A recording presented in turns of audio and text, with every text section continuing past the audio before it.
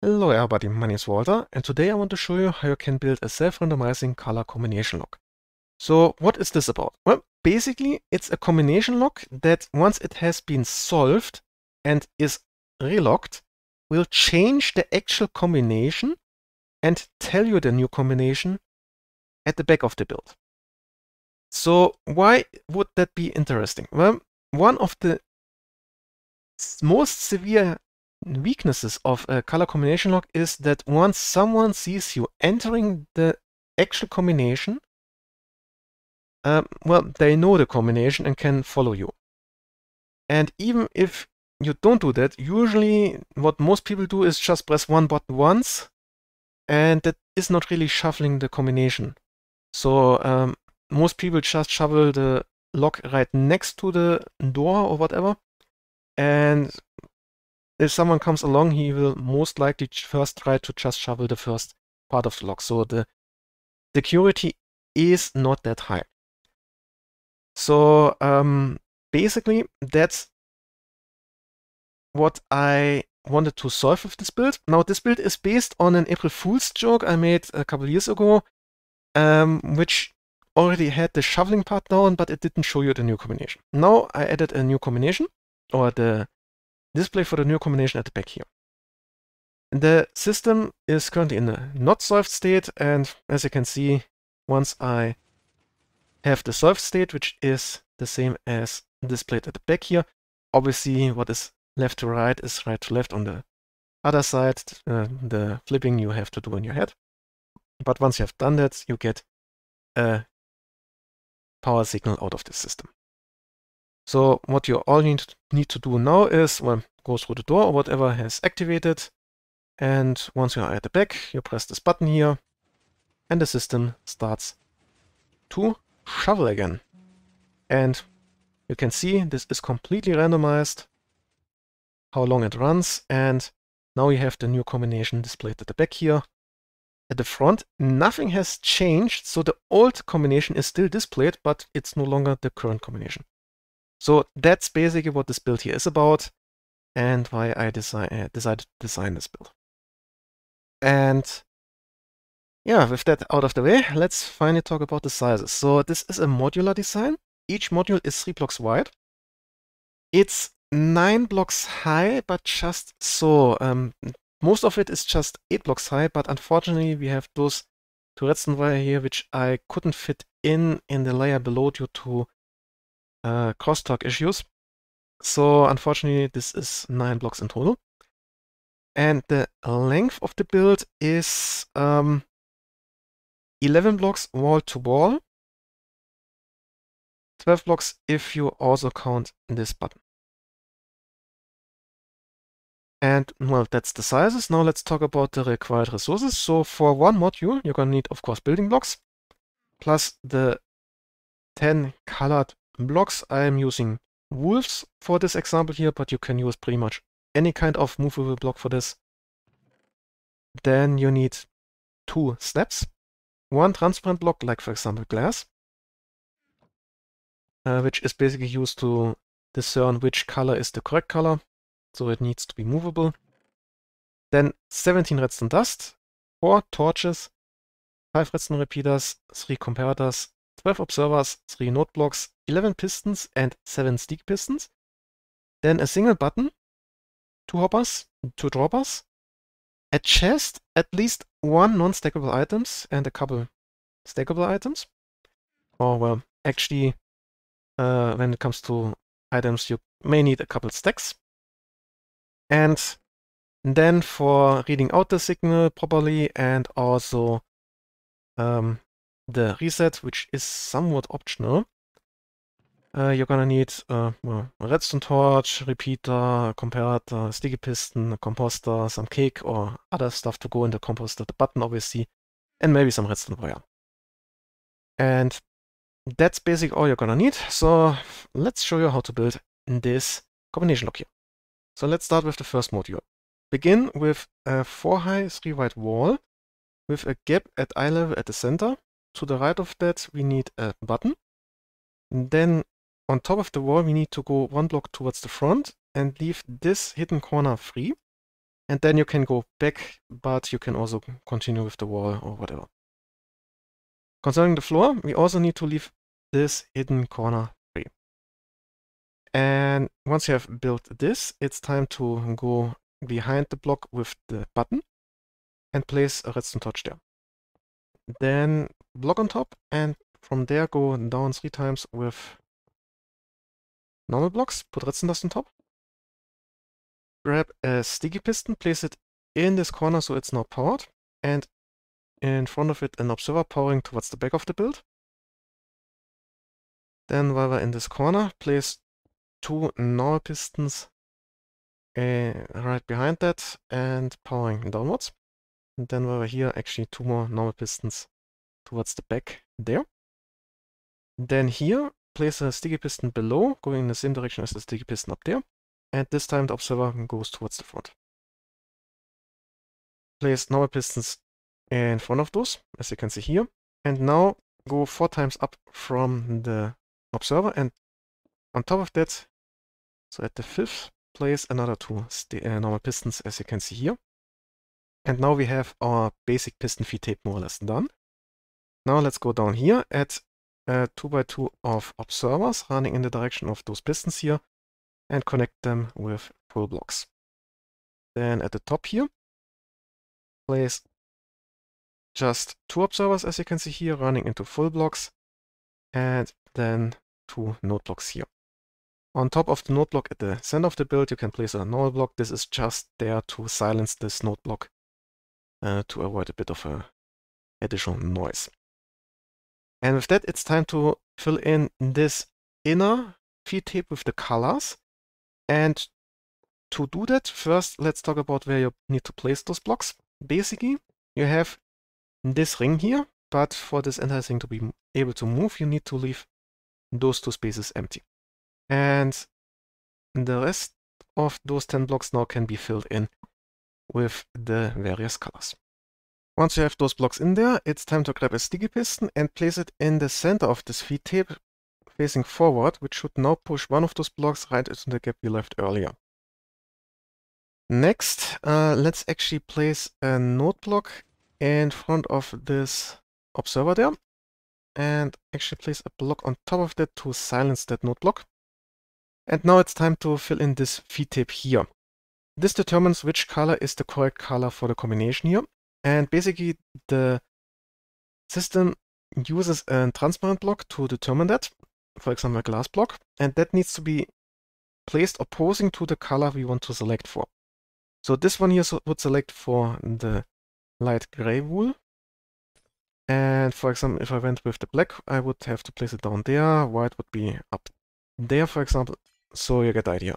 For simplicity's sake, I will go with what is currently selected. And all other blocks in this feed tape need to be movable, but full blocks. That's really important, that those are full blocks. Once you have done that, place a container like a chest right in the middle of this feed tape here, and fill it completely with items. We want a signal strength of 15 when we look with a comparator at it. And while we're on the subject of a comparator, just place a block here hovering above this observer there, and place a comparator on top, which would take out a signal once we have a full block in between here. Then let's go and place a full block in front of the comparator. Then towards the middle, a raised block. Hovering below that, a lowered block, and towards the back, an upside down slab, as you can see here. Then while we're here, actually, let's place a repeater in this gap here, powering towards the left of the build. Then place a dropper facing forward next to the slab, and in this corner here, running into the dropper, another hopper. Now it's time for some redstone wire. Place this on top of the hopper and those 3 blocks here. Place a block here with a torch to the left side of it. Then while we're here, let's actually go down there. First place a block next to the, or behind the node block. And then another 2x2 of normal blocks like so. Put down 3 redstone wire, repeat on 2, and repeater on 3 ticks. Grab a sticky piston and place it in front of the 3-tick repeater. Then grab a normal piston and place it diagonally to the 2-tick repeater. Next, let's go to this dropper here. Place a block diagonally like so. Grab again a comparator. Place it on top and run this into a full block with a torch on top. Then place a block on top of the torch with another torch towards the front. Then, once you have that, place one more block here. Then 2 blocks as you can see there. Put redstone dust on the raised blocks and this lower block here. And a repeater taking output from the torch into this block here on 4 ticks. Grab an upside down slab again and place it on top of this redstone wire there. And again put some redstone dust on top. Run this into a full block as you can see here. Then grab a normal piston, place it powering downwards, which should extend. And then we need another normal piston powering sideways next to this redstone wire there. While we're there, let's actually place one more observer connecting this piston to this piston there. And now we are getting close. So first, place a block in front of this redstone wire. Then we need a sticky piston on top with a observer powering towards the front, which runs into a full block. And then take an output from that with a repeater running into the space above this normal piston there. Then go back to this block, place a sticky piston powering downwards below it, with an observer powering downwards below that, and below that one more full block. Now we are getting close. So next, grab a dropper, place it powering towards the left of the build, with a hopper running in the opposing direction in front of it. Then place a block down here so we can take an output with our last comparator, which runs into a full block with another full block to the side. Put redstone dust on top. And then we need another sticky piston in this gap and an observer powering downwards like this here.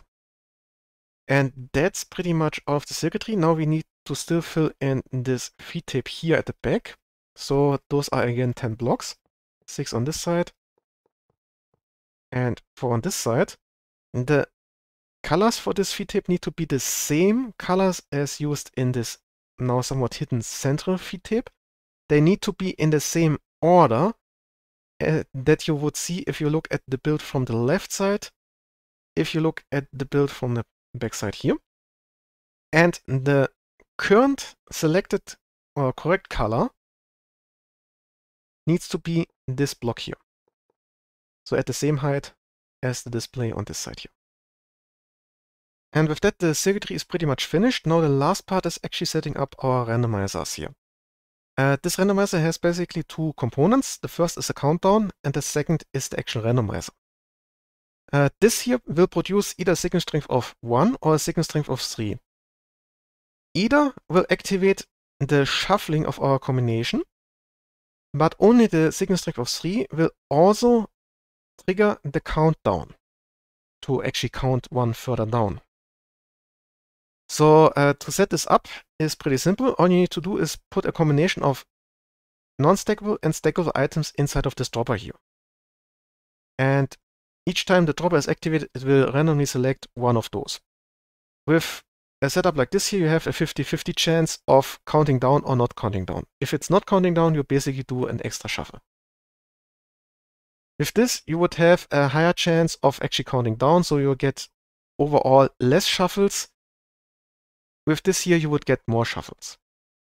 Just make sure that you use different stackable items. Either rename them or use different items, because after one shuffle or whatever, it will at some point get connected or put into one slot, and this will no longer work. So if you're using several different stackable items or renamed items, it works. Probably, if not, you may run into some issues. Obviously, this here would still be a 50-50 chance, no real change, but you can play around with this a bit. And then finally, we have the countdown here. Just put some items into the dropper, and that will determine how many successful slots you need or well, choices you need from the randomizer up there. And that's the randomizer set up. And well, with that, let's give it a little test run. So currently it's solved, and if we unsolve it, the system should start to shuffle around. And you should get at least 3 shuffles. It depends a bit on how many the randomizer will give you, but somewhere around 6 is a good number. In this case, it was 7, I believe. The new color should be brown. So let's test this just to be sure. And one more. And you can see this is the correct one. This line here at the back is unpowered. So with that done, it's time to, well, first of all, add a bit of decoration at the back here and also add a few more modules. And then I will talk about how you can read out the system properly without any issues and how you can reset the system from the back. And voila. So now, as you can see, I have 3 full modules. They are already interconnected. No need to do anything. I also added a back wall, which looks somewhat similar to the front.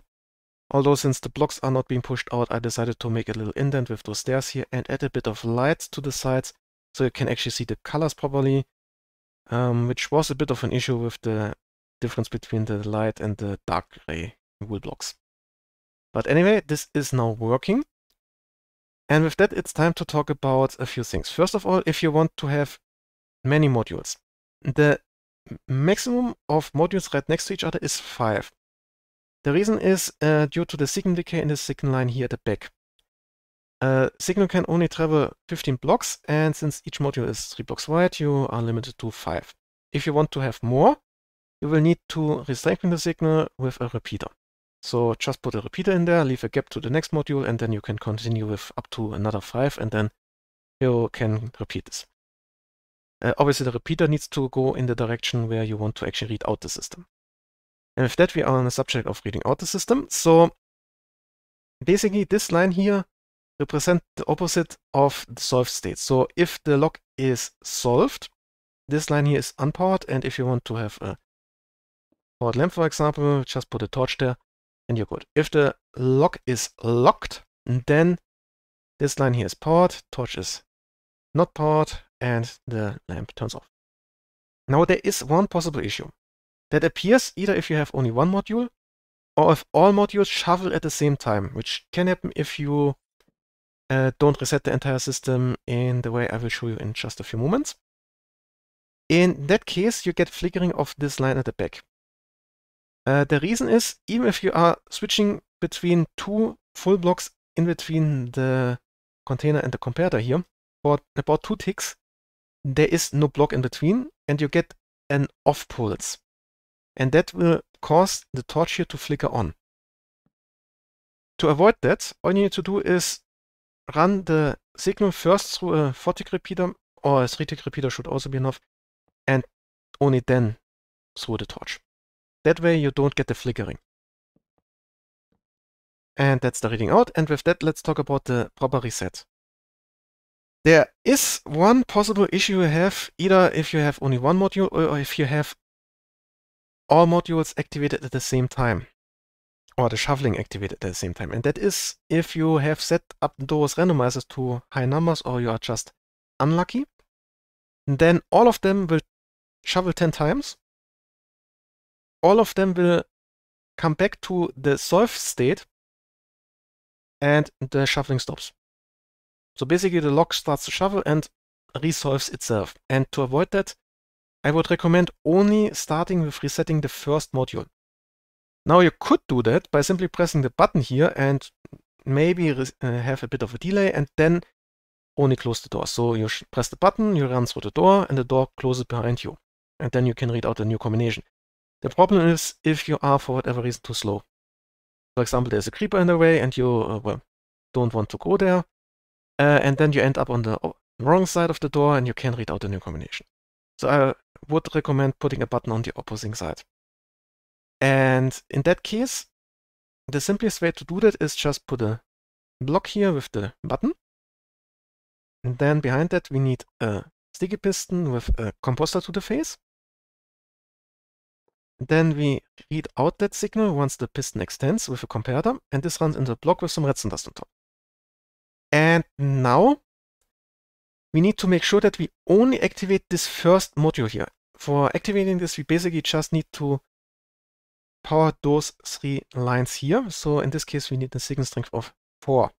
So just put in 4 layers of cake, for example, and you're good to go. Just make sure you don't accidentally put too much in there and don't accidentally power the next module over. That's pretty important. So with this set up, we can give it a test run, although well, we can already also put in our proper readout for now. So we have a bit of feedback there. And with that, let's press this button here, and you should see that those don't change in sync. Or well, somewhat in sync. But as you can see, this one here changed first once, and only then all of them started to change. And that meant this one here was one step further along the line, and you were no longer in danger of this thing, this entire lock here, shuffling back into a solved state. And now let's quickly test this. So we are brown, yellow, brown, just to make sure that everything works properly.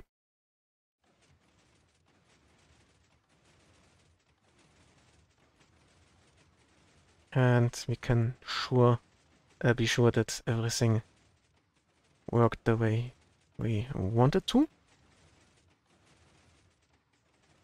And yellow. And you can see now the lock is solved again. And if I were to press any of those buttons, either at the front or at the back, the whole system would relock again. And with that, we have reached the end of this tutorial about this self-randomizing color combination lock. I hope you enjoyed this little tutorial, and well, see ya!